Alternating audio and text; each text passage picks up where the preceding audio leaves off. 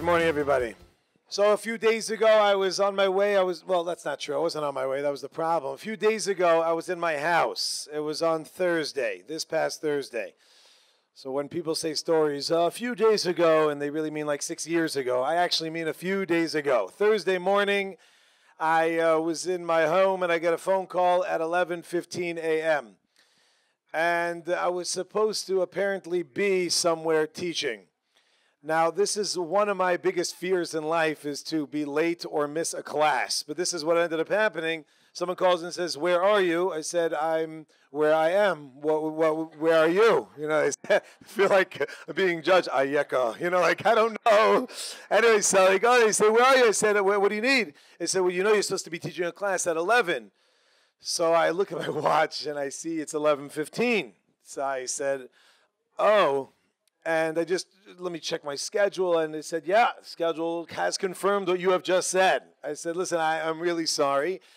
I'll be there in," and then you start, you know, when you say I'll be there in, and you say like 5 minutes, but really you mean an hour, right? So I don't have the luxury of saying that because there was a group that was waiting for me, and then they had another teacher after, just didn't work, like I'll be there in an hour. So I made real time. I said, "Listen, I'll be there in 15 minutes, which is really not possible where I live. It wasn't possible. But, okay, it was better than saying, 5 minutes. I said I'll be there in like 15 minutes.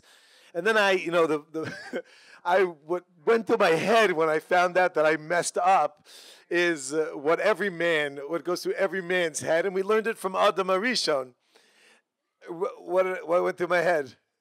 It's my wife's fault. And my wife was sitting right there, and they're like, "You know you have a class at 11. I was like, I look at my wife, I'm like, and in my head I'm thinking, "Why didn't you tell me?" And I'm like, wait a minute, it's not her responsibility. So I actually didn't say it, but I said, I was thinking to say, "Why didn't you tell me?" So that I could say it without I was just thinking it, But I got ahead, I was like, oh man, and the next stage, I'm like, how am I going to get there in time? How am I going to get there? I had to get to Aish. I was in French. Whatever. It just doesn't make sense. I'm going to get there in time.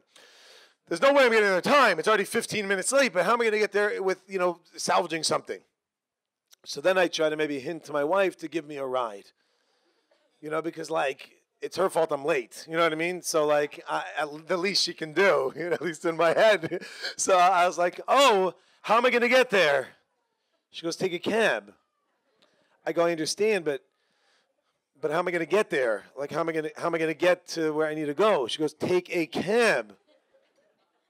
I understand. I heard you. How am I going to get there? She's like, "Take a." I'm like, "All right, fine." I call a cab. I say, "Ken, Marlon."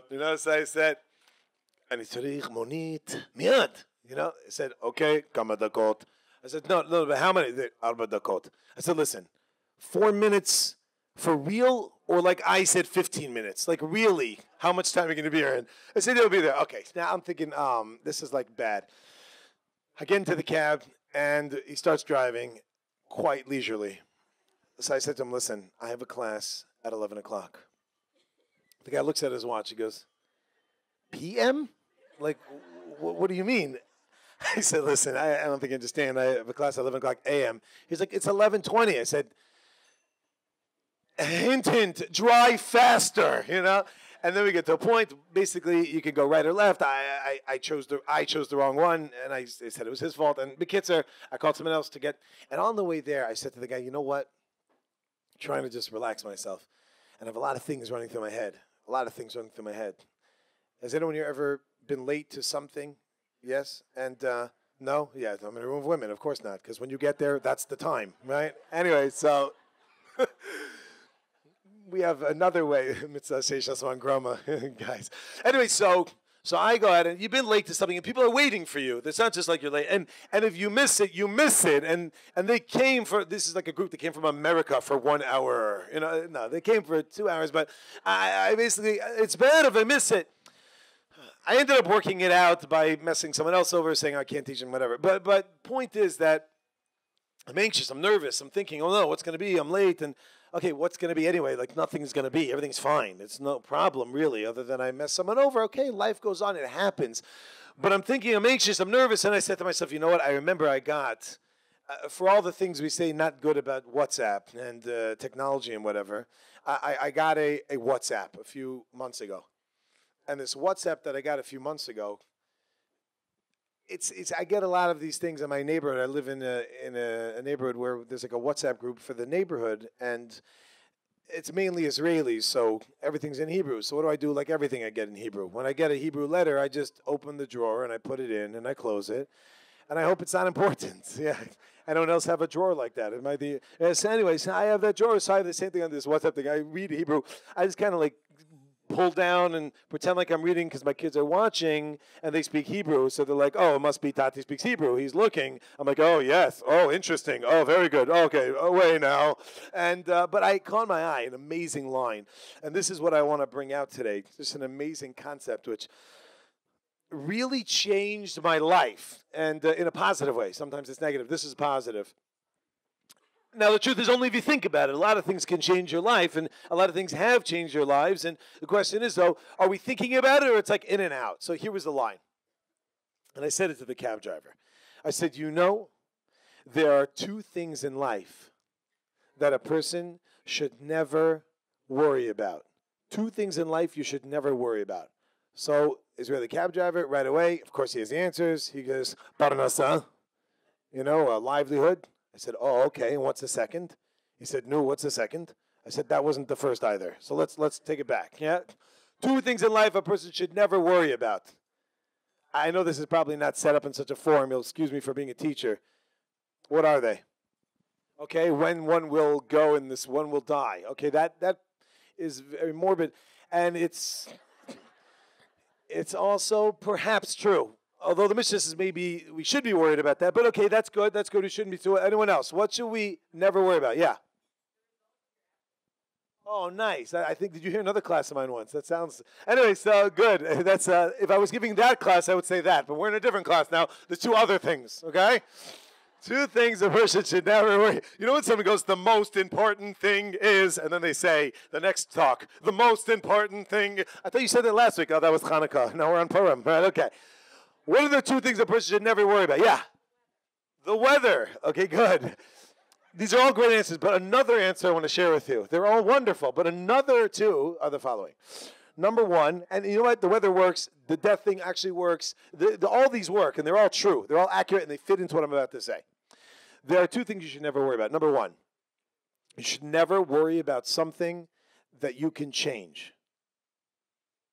Guess what number two is? Number two is you should never worry about something that you cannot change. So in other words, what should you worry about? Nothing. Does everybody get that? Now, I could have started with that and say, don't worry about anything. You'd be like, oh, sure, everything's great now. Thank you for that piece of advice. But it's very different if you word it differently. Two things, only two things. That's it, just two things. Number one, I don't like the thumb one.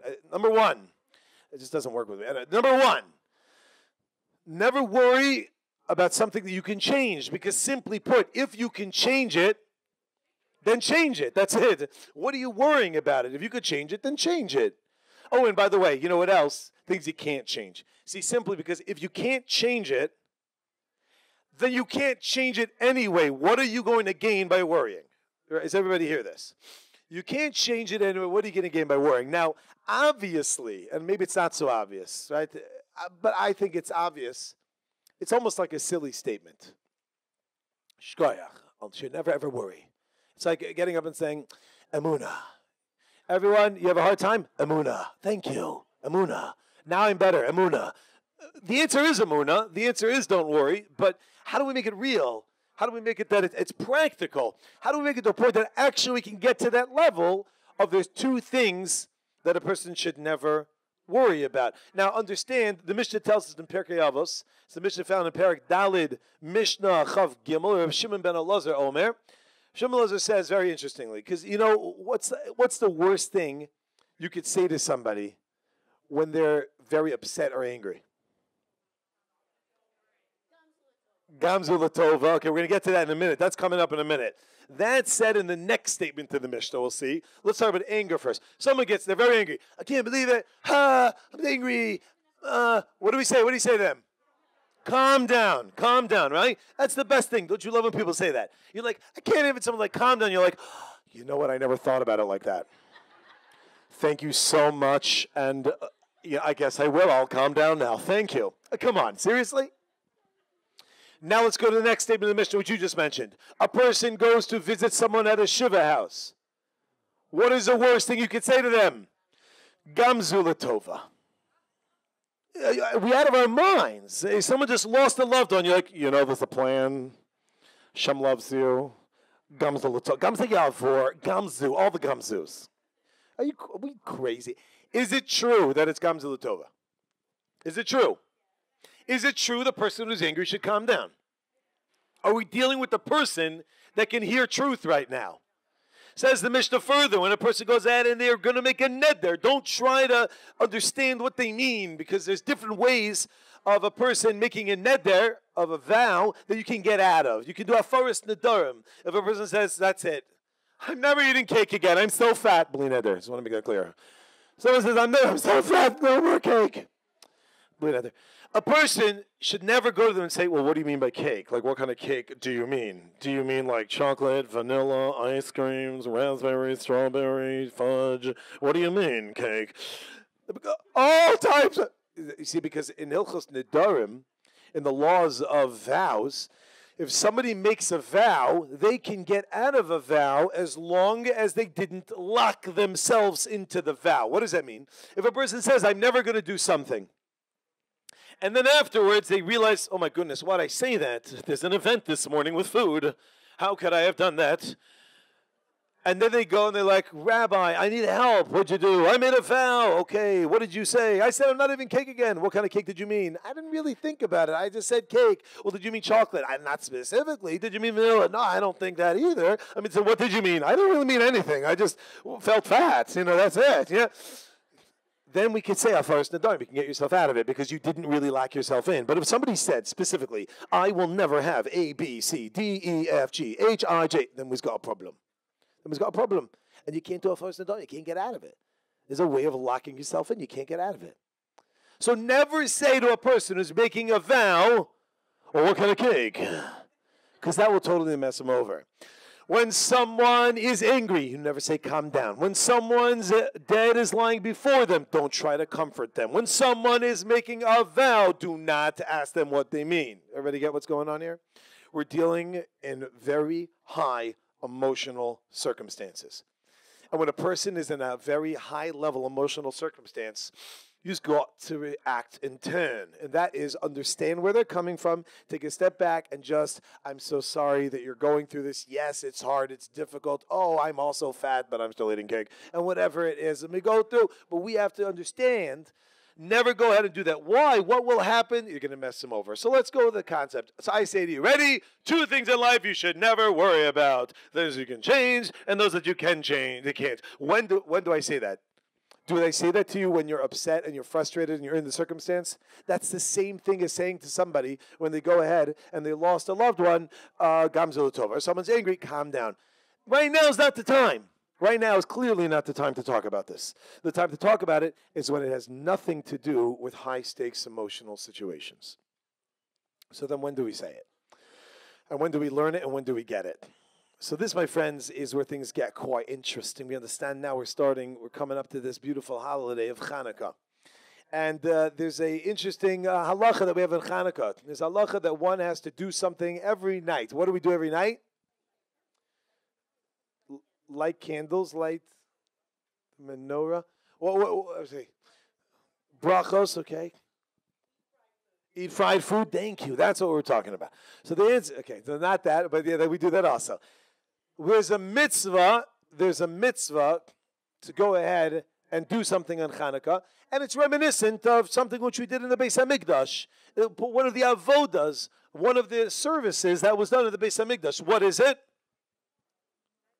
I'm hearing lighting the menorah. Is that what everyone's saying?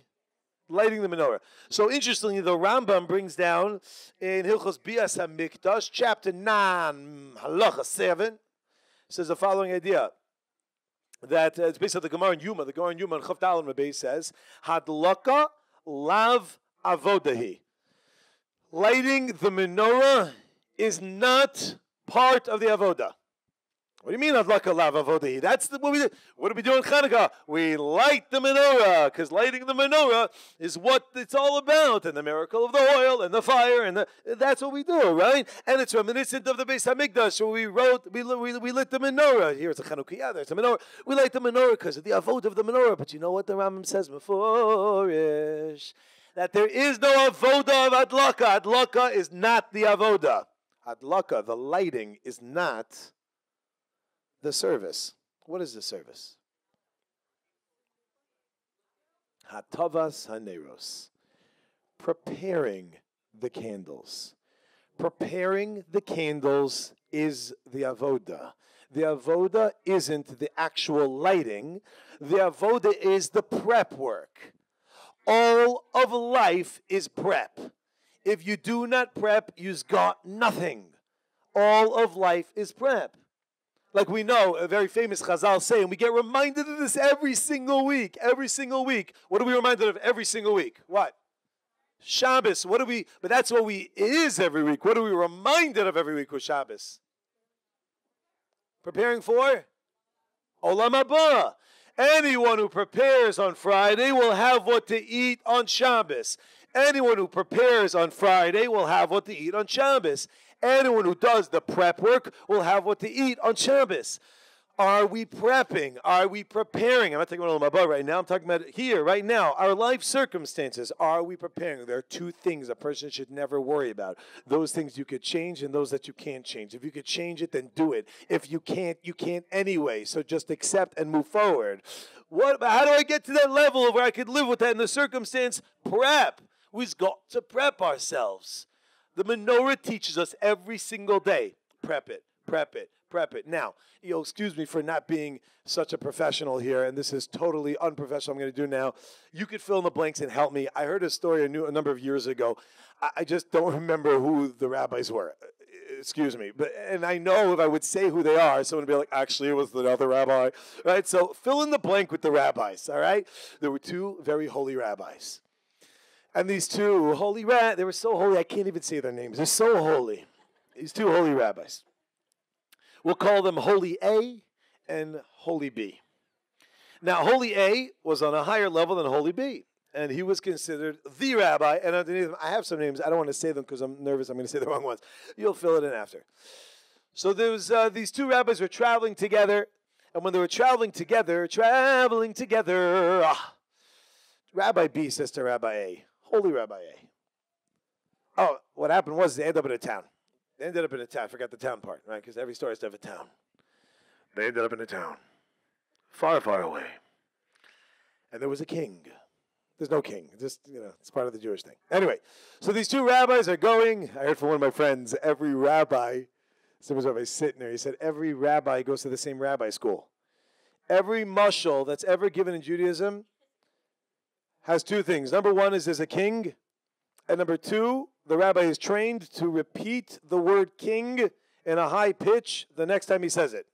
Once upon a time, there was a king. A king. Anyway, nothing to do with this. There were two rabbis.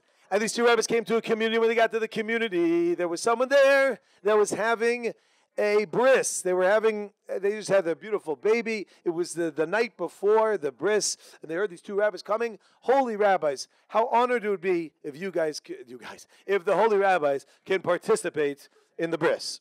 Yes, of course. So they went to their inn, and when they were in the inn, Rabbi B says to Rabbi A, it's a little bit not fair. Everywhere we go, you're greater than me. It is what it is. And when we go to get kibudim, you get honor. It's just not fair because you always get the higher honor than I get. And I would like it if maybe I can get the higher honor. It's just not fair. Can I get the higher honor? He says, absolutely. What do you want? He goes, I would love to be the sandik. Let me be the sandik, and you'll do Amida Labrachos or Amida Lashem. You know what I'm saying? Let me have a sandik. He says, you know what? You're right. You deserve it. You're wonderful. Okay. So the Rabbi A goes to sleep. But Rabbi B is so ready. He's getting ready. He's so excited for tomorrow. He's going to be the sandik. He goes to the mikveh and he starts learning Torah and he writes a Torah and he goes to a do another bris in the meantime. And he is just, mom is just getting into it, excited. Comes the morning of. And they say, Sandik. Rabbi A gets up and sits in the chair. And Rabbi B was like, Maha? What the? Look what's going on over here. He doesn't say anything. It's in public. He says, okay, leaves it. My high, what's going on? They finish the bris. He's this, he's that. They finish. He goes, Rabbi, I don't understand. I thought we had a deal. I was going to be the sandik. You were going to be the thing. So Rabbi A turns back to Rabbi B and says, I don't understand you. You got to go ahead and stay up all night learning, mikvah, growth, connection, prep, over and over. You got so much. Can't I get a little something also? Just not fair. Come on. Now, it sounds a little bit silly, but if you think about it, being the person who just sits down and holds the baby, that's big stuff. We speak of a tzaddik, it's big stuff. But a person who works on themselves and starts getting themselves ready and grows, who gains more? Prep is life. Life is prep. The only way we're able to succeed in anything is if we go ahead and we prepare ourselves. There are two things that a person will never, this is it, two things you should never worry about, what you can fix and what you can't fix. But if you think about that in the case, it's going to be very hard. We know there's a point of no return. When a person starts to feel themselves getting upset or angry or anxious or jealous or whatever it is, and it starts to build, and it gets to a point where you start thinking to yourself, you know what, I should really, oh my God, and then we go over that point and we're like, I really shouldn't do what I'm about to do. Has anyone ever said that to themselves? I really shouldn't. One of you. Okay, the rest of you don't say it, you just do it. I really shouldn't do it. The truth is, many of us don't even say it, we just do it because we're not even thinking at all. Those who've worked on themselves get to the point where they realize they're about to do something they shouldn't do, and they say, I really shouldn't do what I'm about to do. And about 30 seconds later, they say, I really shouldn't have done what I just did, right? Because we go ahead and we fall. We're there. It's this cognitive dissonance where we understand, but we fall to it and we break. What if you can grab it before? What if you can go ahead and right before the point of no return, right before that point, you say to yourself, hold on 1 second. There are two things that a person should never worry about. Before you hit that point, you're not in the state of anger, the dead person in front of vow. You're right before that point. You're not feeling good. You ate too much. You're like, you know what? It's okay. I could not eat next time this much. I can go ahead and do something differently. By the way, I'm not even going to discuss this, but how many times is it that the reality is the things that we're angry about or that we're anxious about or that we're upset about or that we're scared of or whatever it is, how many times does it actually come to fruition? In other words, more often than not, the thing we're worried about doesn't happen and something else happens that you didn't have time to even worry about, right? We have things that happen to us. I mean, I take a look. Recently, I was a little bit sick, and okay, a lot. Anyway, so I was sick. I had no idea. I had no time for prep. It was like I was fine, and then within an hour, bam, I was in the hospital. It was just like out of nowhere. It was out of nowhere with nothing. Like it was an illness, but Baruch Hashem, we're moving on. But what I'm saying is that I had no time to prep for that. I worried about many other things, and those other things had nothing to do with me. And then this thing happens. I wasn't even ready for it. So what are we worrying about? This happens to be also a beautiful, beautiful idea the Gemara brings down in Sanhedrin on page 100b. Kuf Amud Beis. If you have the art scroll, 100b 2. Now, it says the following statement. The Gemara is discussing something known as Sfarim Chitzonium. Sfarim Chitzonium mean outside books. Outside books. There is a prohibition for one to read outside books. Question is, what are outside books? What does that mean? So, just very loosely understood, without going through the whole Gemara, it basically is generally understood to be books that are heretical, books of heresy, polytheistic. Let me make that clear for those who are unfamiliar with the Asia terminology here that I'm used to using. Kfira, things that are avodah zarah, ideas that are going to take you away from the Ribono Shalom. This is something which is you're not allowed to do. And if you do, it's bad news. You're not allowed to be involved in Sfarim Chitzonium. The question is, what falls into that category?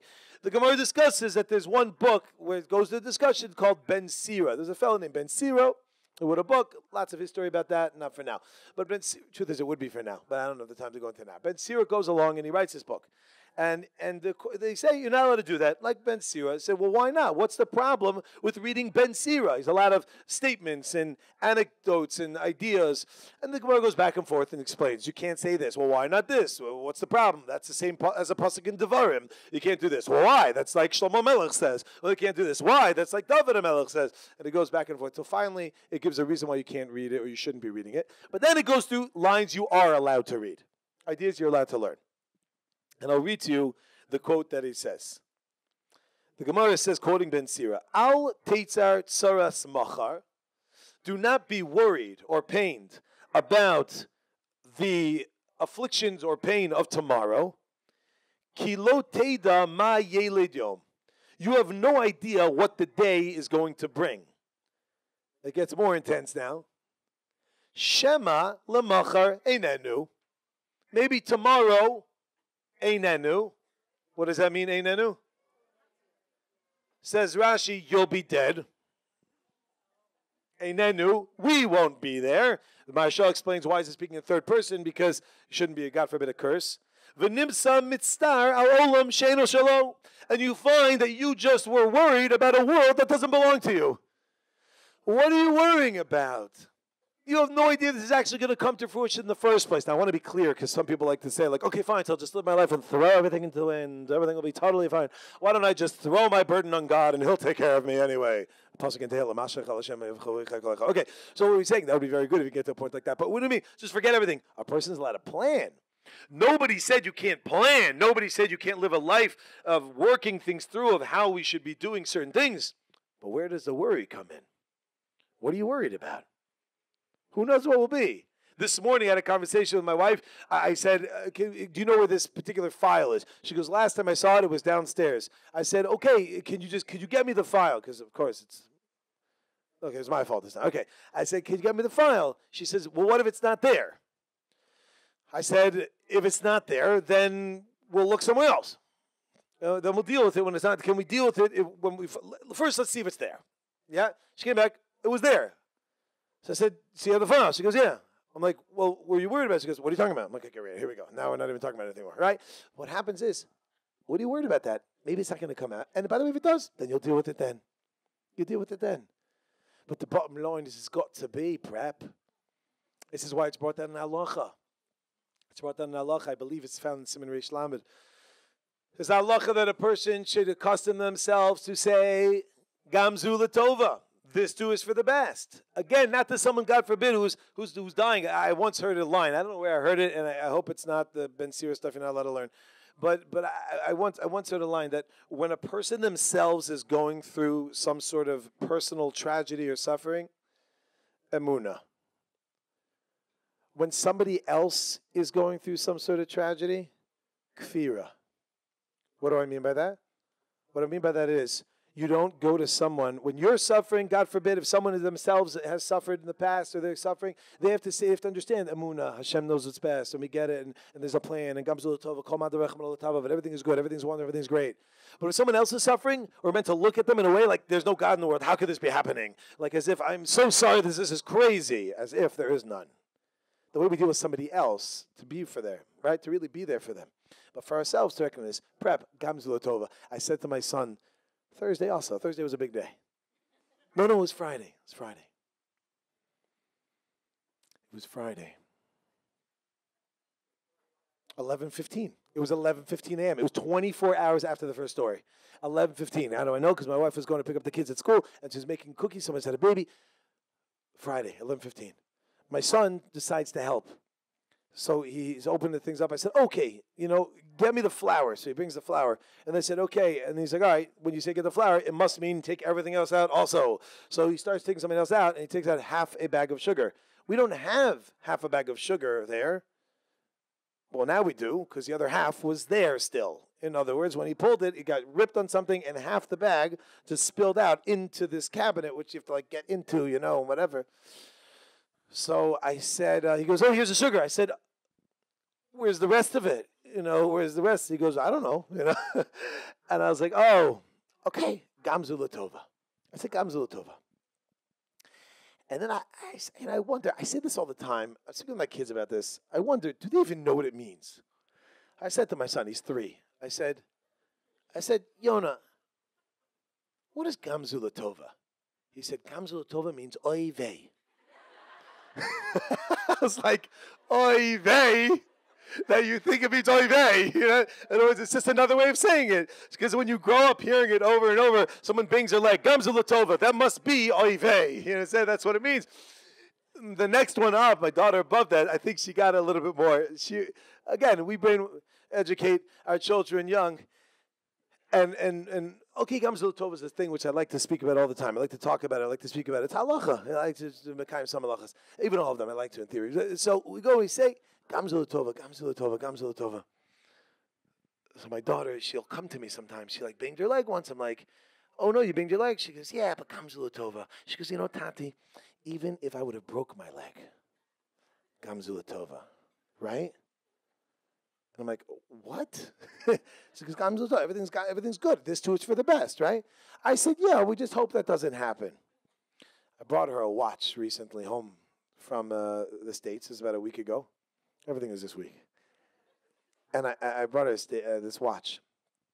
And she came home the day we gave her the watch. And it's not on anymore.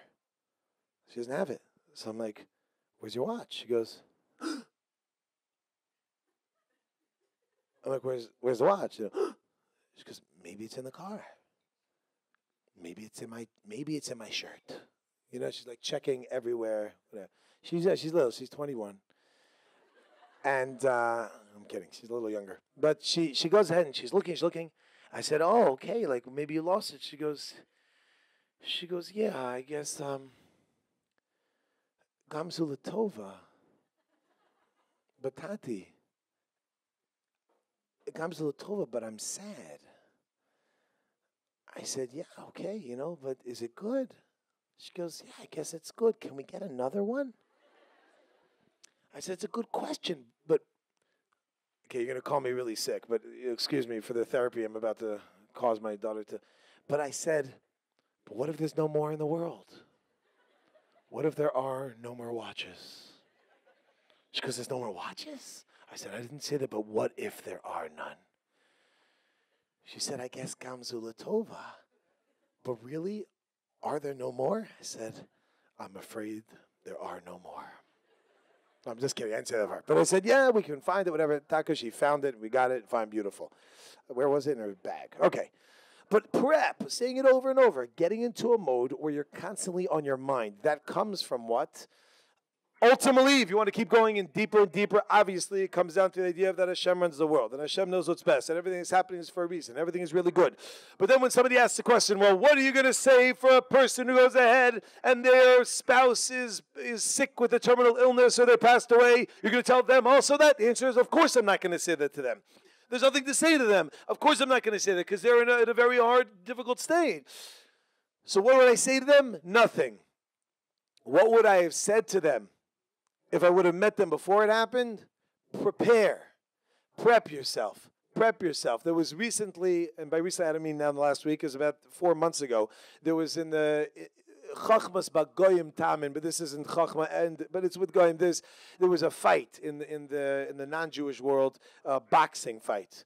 And there's a fellow there who's a pretty decent fighter, apparently, in the world. His name, they call him, I call him the Mayflower. His name is Mayweather. This guy, Mayweather, he's fought from a bunch of years. His record is 50-0. He's never lost a fight. He was 49-0. He was retired, but he came out of retirement to fight some other guy. And Nebuch, he won, but he only won $400 million. Nebuch. Okay, I think he'll be okay. And this guy never, ever, ever lost a fight. Does it mean he never lost a fight? The answer is he never lost a professional boxing fight. Did he train, though? As he grew up, did he train? Yes or no? Yes, of course he trained. Did he lose when he trained? He lost over and over and over. He got knocked out. He got knocked down, but he got up again. You're never going to keep him down. He kept getting up. He got knocked down. He got up. He got knocked down. He got up. Of course we get knocked out over and over again. But then when the fight starts, he wins time and time again. Why? Prep. He prepped himself. There are two things a person should never worry about. He prepped himself over and over and over. If I were to walk into the rink with this guy, would I win? Of course not. I'd get demolished. Why? Because I never did anything. A person who goes through a hard thing in life, you go through a challenge in life, are you going to win? The answer is, of course not, unless you prep. What about if you prep? Will you win? Maybe. If you prep hard enough, definitely. And when one goes through the hard times and they're going through the challenges, you meet people like this sometimes. You meet people that go through the challenges of challenges, and you're like, how are they able to handle this? How are they able to do this? It doesn't make any sense. I don't even get it. What's going on over here? They are superhuman. The answer is, no, they're not. They're the same as you. The only difference is that when things were going well, they prepped themselves to recognize God's hand in the world, to see how wonderful Hashem is and what He does for us, the miracles, unbelievable, over and over, daily. Moda'ani lefanecha. And when they said moda'ani, they meant it, and they paid attention. They weren't drooling all over saying, did I say moda'ani? Where am I? Right? They didn't say, but they said, moda'ani kol boker, moda'ani lefanecha, over and over, melech ha'olam, ve'afilu ba'makom הכי נמוך בעולם הוא קיים, something which understood, ve'afilu ba'makom הכי נמוך שיש, הוא מחיה את כולם, understand that Hashem is there, lahodos ila'alel. What do we do in Chanukah? We are modeh, and we sing praises. We say, Hashem, yes, thank you, you're wonderful, you're great. Are we saying Hallel? Are we paying attention? Yeah, can we get that? Oh, do you know what we're saying? We're listening to the words. Pay attention to the words over and over through our tefillos. We're thinking Hashem, we're recognizing Hashem, but are we paying attention to it? If we'd be paying attention to it, you'd be totally fortified that no matter what comes your way. By the way, there's two things in life a person should never worry about. And when the thing hits, when you get in the rink and comes this guy against you or whatever life is going to throw at you, you say to them, there's two things in life you never worry about because you've prepped it over and over again. Let's put this all together. I'll end off just one point, and then I got to get out of here. Here we go. So we started from the beginning very simply. We put the story. What happened? I was late. I blame my wife, of course, and I sent a copy to the cab driver. There's two things in life you never worry about. Parnasa. No, that's not it. Worry about parnasa. But rather what it's about is what you can change, what you can't change. Death is one idea. We talk about an idea of other things about the results of what's going to happen over here. And I was going to put it. All these are accurate. And the weather. All these things are true. All these things are actually true. What we're saying over here, the bottom line is what things you should never worry about. Those you can change, those you can't. If you can change it. If you can't change it anyway. What are you going to do about it? Right? Get rid of the file's not there. If it's not there, so then we'll check afterwards. Bottom line is work your life. Do what you got to do, people. Do what you got to do. Just live your life. It's going to be good. It's going to be good. Oh, yeah, sure, wonderful. Someone goes out there angry. Calm down, sir. I never thought about it like that. Of course, that's not going to help. But if a person's dying, oh, comes a little over. What are we, crazy? A person goes out, oh, I'm never eating cake again. Which type of cake do you mean? Do you mean chocolate cake, vanilla cake, strawberry cake? What's going to do a shortcake? I said, it's crazy. Of course, it means such a thing. Don't even say such a thing. Because on a high level intensity, you got to prep yourself. In life, prep is everything. Prep is everything. The mitzvah of adlokas neros is beautiful and wonderful, but that wasn't the avoda. The avoda is atovas neros. That's preparing the neros, to getting them ready. And every night we do that. We prepare it, and we prepare it, and we prepare it. And every week, what do? I don't know if anyone here lights candles, but a lot of times you have, let's say, your husbands will go out and prepare them beforehand, right? That doesn't mean that like stuff's not to miss it. Of course it is. These are all mitzvahs. Even adlokas neros is a mitzvah, but the prep is where it's at, peeps. When a person is going and putting in and getting a concept where they're prepping and they're prepping and they're prepping, and Mayweather comes in and the Mayflower, forget about it. Americano Vespucci doesn't stand a chance. You get up there and you knock the thing over before you even get off their feet. Columbus wasn't Jewish, although they think he maybe was. Realize what's really happening over here is that was life is coming along. You do not prep, you going down. Gamzul Tova, oy vey. No, it's not oy vey. Gamzul Tova is this too is for the best. Yes, it's oh no. But Gamzul Tova, there are no more watches in the world. But realize that a person who starts to recognize this concept, realize the fact, what do we say? I'll take the Tazmacha, like we said in the Gemara in 100b. Person shouldn't go ahead and be worried about tomorrow because then you're worried about a world that doesn't belong to you. Who knows if you're going to be here? Who even knows you're going to be here? It's a beautiful poem that my Chavrusa just shared with me. It's a poem that's found in the Ibn Ezra, my Chavrusa of Shimon Kaufman. It's beautiful. Ha'avar ayin. Ha'asid adayin. Ha'achshav keheref ayin. Imkain daga minayin.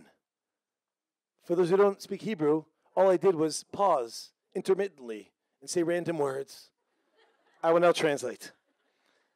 The past is not here anymore. The future is yet to come. The now is the blink of an eye. Where does worry come from? You're going to worry about the past? It's gone. Worry about the future? It's not here yet. You can wear it now. It's over. It's over. It's over. It's over.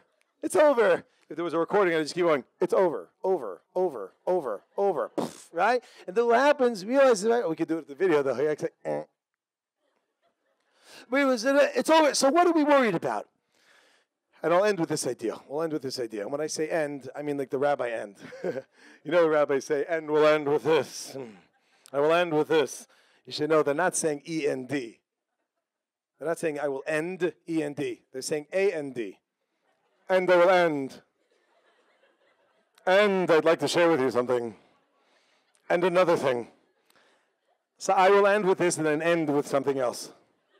The end I want to share with you is Rabbi Akiva. Everyone knows Rabbi Akiva. What a weird statement.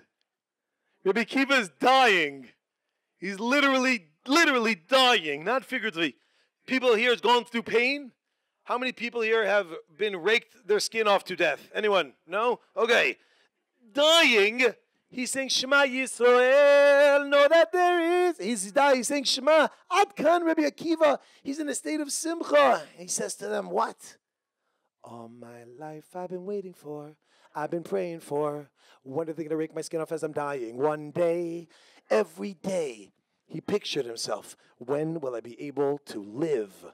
Bechol nafshecha. When will I be able to live? Giving over everything to Hashem. I got the heart thing. Bechol levavecha, bechol nafshecha, bechol meodecha. I got the bechol levavecha. I got the concept of shnei yitzvecha, yitzah tov yitzhara. I got that. I got bechol meodecha. But all my money, all my means. Interesting. I think it goes in order. Bechol levavecha, bechol nafshecha, bechol meodecha. All of your heart, all of your soul, all of your money. I think it's an order of challenges, right? God, I'll give you my heart. I'll give you my soul, but don't touch my bank account, right? Understand? But he says, I got it. Take my heart. Take my bank. When am I going to give you my soul? And every time he said Shema, he would envision himself giving himself to Hashem. Hey, guess what had happened? And what happened? He was in a state of simcha. He was in a state of simcha. He said, we got it.